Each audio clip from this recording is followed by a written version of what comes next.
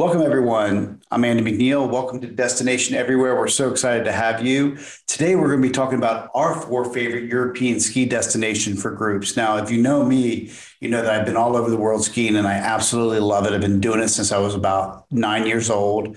And one of my favorite places is Europe. There's just so many great things about it. And for groups, and we've taken lots of groups for incentives, congratulatory events, sales meetings, you name it. We've taken groups all over the world to do this. So we're going to share with you our four favorite on the European continent because there's so many, but these four really speak to being able to host groups and also being able to provide just an incredible experience. So here we go. Now, none of these are in a particular order, and some of them are kind of out of the way, but that's the whole idea, right? You want them to be out of the way. You want them to be special. So the first one is Cortina dei Piazzo in Italy. The nearest airport is Marco Polo right there in Venice. It's in the Italian-speaking province of Belluno, and just has stunning, majestic mountain views. One of my favorite places I've ever been. Now, this little northern Italian alpine town is known for its gourmet dining. So there's great food for groups. And the center of town has been made pedestrian and just for strolling. So you just get that really romantic vibe. We love it for so many reasons.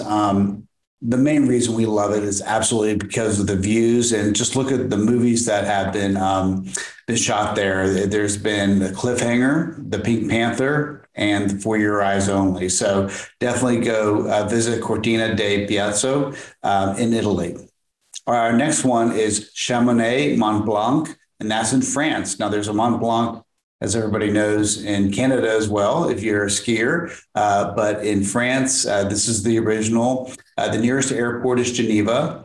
And it's, this historic downtown is one of the oldest ski resorts in Europe, but you wouldn't know. It actually hosted the 1924 Winter Olympics. You can ride the world's highest cable ride. People love it, 12,000 feet up. Can you imagine just looking down the valley? And really provides some of the best views in European skiing. And so guests love going. And it's one of Europe's tallest mountains, Mont Blanc. So there's also this great ice cave that you can visit, something really, really special. And it's right part of the glacier there. So you can actually see that.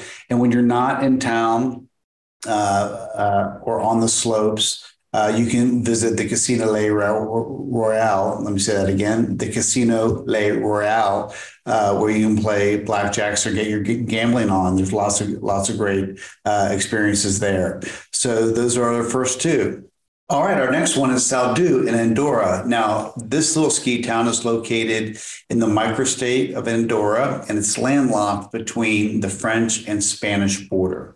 And so that's why you don't hear about it very much. But according to the Sunday Times, it's some of the best affordable skiing in Europe, and they have over 600 instructors. So there's plenty to do, and you can definitely get your lessons in. And they have courses of all level. Now, what they're really known for, though, and get this, is the Caldea Spa. It's one of the biggest attractions in Andorra. It's not your typical spa. It's a giant futuristic spa famous for its water attractions and its countless amenities.